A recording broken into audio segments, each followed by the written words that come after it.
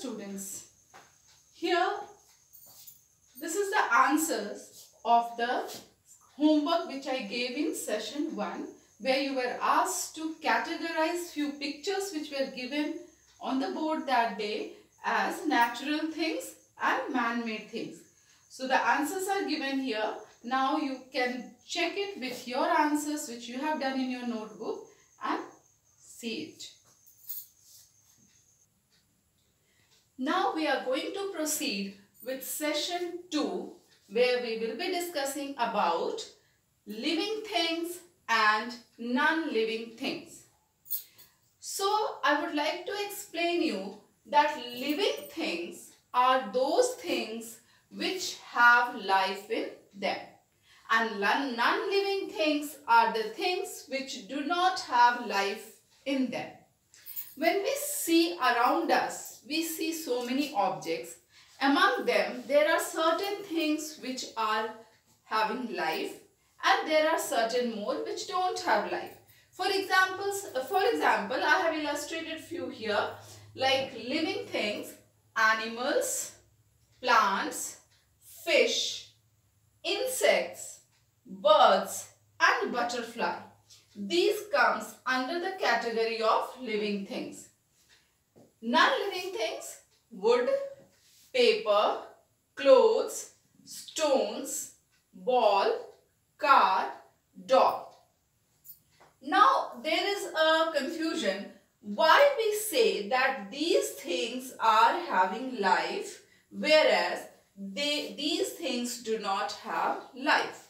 How can we find out that? What is this life? How can we differentiate or categorize that which things are having life and which things are not having life? So here on the table you can see, in this jar there is a fish. This is just an example. Fish comes under a category of animals, and this is a living thing. How you can see this fish? Is it moving by its own, and the mouth is open and the fins are moving? You can see it very clearly. Whereas here itself you can see this stone. I am keeping this stone over it. And what is the difference? Just at one side, if you find, you will notice there are several differences between this fish and this stone. What are these differences at first sight? We can see there is a movement in this fish. The difference here, what we see is, this stone has no movement and it is lying as it was kept, whereas this fish is continuously in movement and we feel the changes which the fish is doing. This is a very clear difference what we can see at first sight. Secondly, like children, you would be feeling hungry sometimes or often. Okay, these days you are having holidays, so you want to eat so many things, isn't it? But have you ever seen the furnitures which are at your house ever eating? No. Ever you have seen your sofas eating bread, biscuits, pizzas or anything? No. But we like to eat. We like to drink. We human beings come under the category of living thing. Okay, I have missed the example. Human beings. That also will be the example. I have missed it. It comes under animals, but let me write over here. Human beings. Human beings means myself, you, yourself, all we are human beings. So we see that we all have movements and we like to eat. That means we feel hungry, we eat food, we drink water. Then here you can see it very clearly. Now these plants. I have also mentioned the plants are living thing. How we consider this plant as living thing? Do you water your plant? Yes. To grow the plant, we used to water it. That means plants also need water, and we also sometimes put fertilizers and manure to the plant so that it grows well. It also takes the sunlight, and we know that plants can prepare their own food. That you will be studying in your another chapter. But at present you should know this much, that these plants, they are able to prepare their own food. we water them and they prepare their food in the presence of sunlight. That means these plants also eat food. So these are the few differences which we can notice at first sight. This teddy. Now one more difference. Just these all differences I am just explaining you so that you can find out among the things what are living things and what are non-living things. Here just you see this teddy. This teddy, if I keep here, it will remain here itself. It will not move. It doesn't eat. If I give the teddy water, will it drink? No. Will it ever feel hungry? No. You would be having so many dolls at your home. They never eat food. So, here we see this difference. Now, let us take one more example. For example, you yourself, you pinch on your skin like this. Are you getting hurt? Of course, I am pinching and I am getting hurt. But this doll, if I pinch, no expression, it is not getting hurt. This is also a thing by which we can find the difference between living thing and non-living thing. Like we all are living things, so we can feel the pain. But the non-living things, they never feel the pain. Now, again there will be a confusion that will this plant feel the pain if I pinch it? Of course, the plants have life and they also feel the pain. But we human beings, we destroy the plants thinking that what is going to happen if we pluck the flowers or we spoil the plants. But children, it is not true. Plants have feeling, because you would have seen that one plant is there, touch me not plant. That in Hindi we call it shui mui plant, or some places it is also called as Lajvanti plant. What is the speciality about that plant? You know, the leaves of that plant, when we touch it, it droops. Droops means the leaves gets closed. And when you leave it for some time like that, like few seconds or few minutes, again it opens up. This shows that the plant feels the touch. Then also we see the sunflower plant. You often notice that the sunflower is always facing towards the sun. If you have not noticed yet, after my explanation, you notice it if you have in the garden or somewhere if you happen to manage to observe it. So you will see that these sunflower, whichever side, we know that the sun rises in the east and sets in the west. So the sun in the morning time, you will see the flower face will be towards the sun, whichever side is the east, that side. As the sun moves towards actually sun doesn't move, earth moves, but as we feel that the sun is now setting towards the west, the flower also turns towards the west. You can see in the picture which is given in your book, textbook. So here in the diagram, if I show you, if the sun is here and the sunflower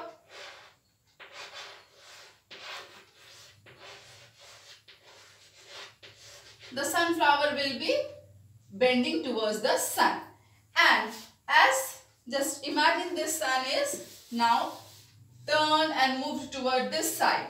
When the sun moves to the other side,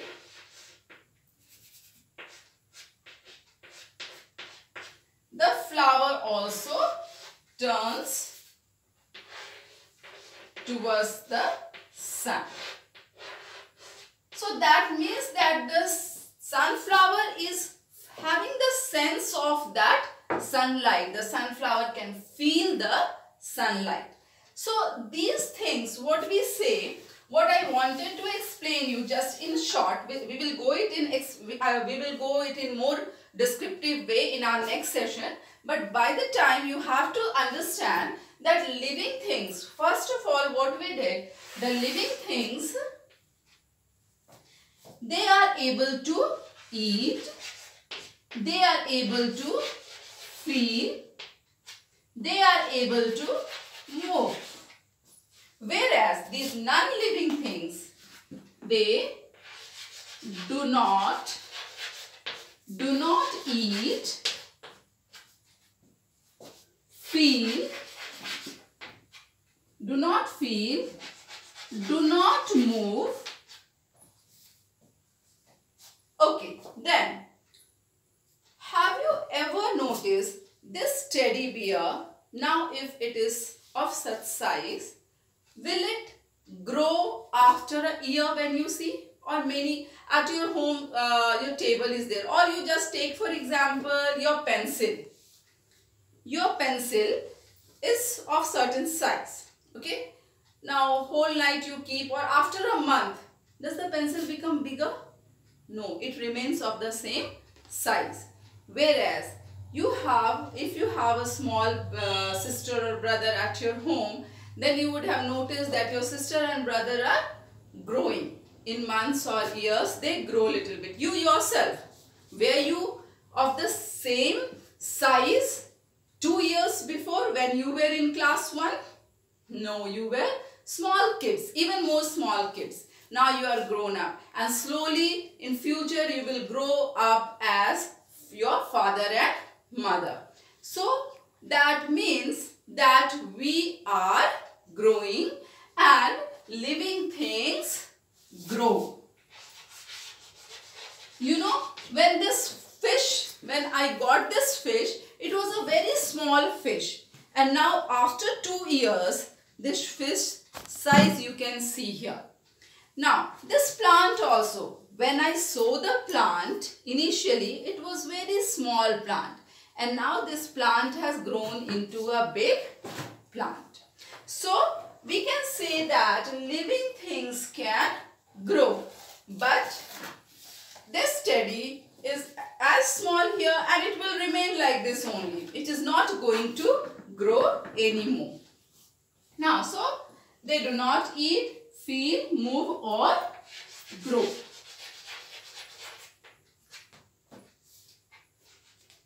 Then another thing what we can find out is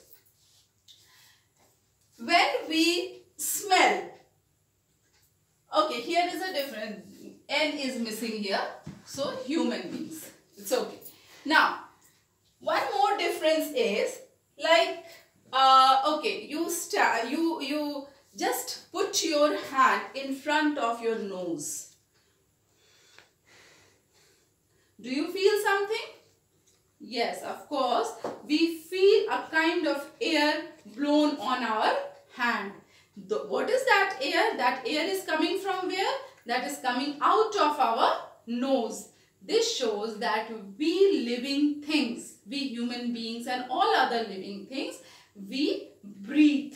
Breathe means we take in oxygen and we breathe out carbon dioxide.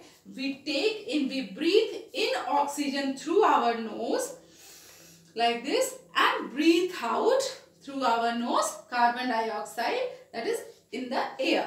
That means we living things can breathe. Whereas non-living thing, this teddy, can you see it blowing any air from its nose? No. They don't blow any air from the nose, neither they take in any air from the nose or anywhere. So this shows that non-living things do not breathe. Non-living things do not breathe. Now another difference what we notice around us between living things, among living things and non-living thing is, you would have seen the babies of all these things. Like human beings, we are the children of our parents. We were small babies, then we grew and we are becoming little elder now. Now plants, you would have seen small baby plant and then it grows into a big tree. Fish, small fish growing into a bigger fish.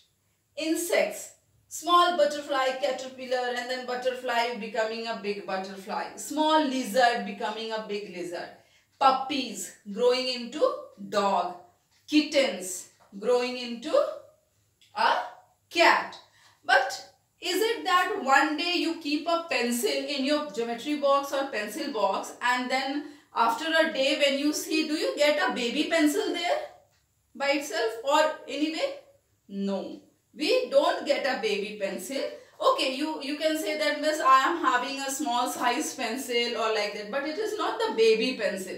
It is the small pencil, we get it, we buy it, or we sharp the big pencil and make it small. But those pencil will not have a baby pencil. This, do you think this doll will have a baby doll? No. This bear will have a baby bear? No. But a real bear will have a baby bear. A cat will have a kitten. A dog has a puppy. A lion, what is the baby of a lion called? Cub. What is the baby of a sheep called? Lamb. What is the baby of a goat called?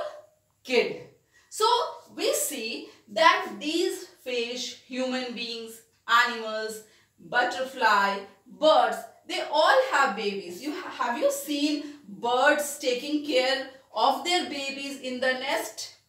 Very pleasant to see. It is very nice to see. They bring food and they feed their babies in the nest. So we see all these living things have their babies. That means there is a word for that is called reproduction or reproduce, where a living thing produces its own kind. We will discuss it further, but now you learn the term that these living beings reproduce. Whereas again these non-living things do not reproduce. They do not reproduce. So to sum up with this, what we have noticed that living things have life, non-living things do not have life. Living things can eat, feel, move, grow, breathe and reproduce. Whereas non-living things do not eat, do not feel, do not grow, do not move, do not breathe and do not reproduce. I think this concept is clear. We will be discussing it in more detail. As per my explanation, here I have written the definition of living things and non-living things. You can copy it down in your notebook. I am reading it out once for you. Living things. Living things are the things which have life in them. They can eat, breathe, feel, move, grow and reproduce. Non-living things. Non-living things are the things which have no life in it and it cannot eat, breathe, feel, move, grow and reproduce. Here is the homework for you for session 2, where you have to make a list of 10 living things and 10 non-living things from your surroundings. So in your notebook you will make 2 columns. In one column you will write living things, in another column you will write non-living things, and you see around yourself in your surrounding and you make a list of various things which you think that they are living things, and make a list of 10 another things from your surroundings which you think that they are non-living things. So meet you in the next session. Thank you.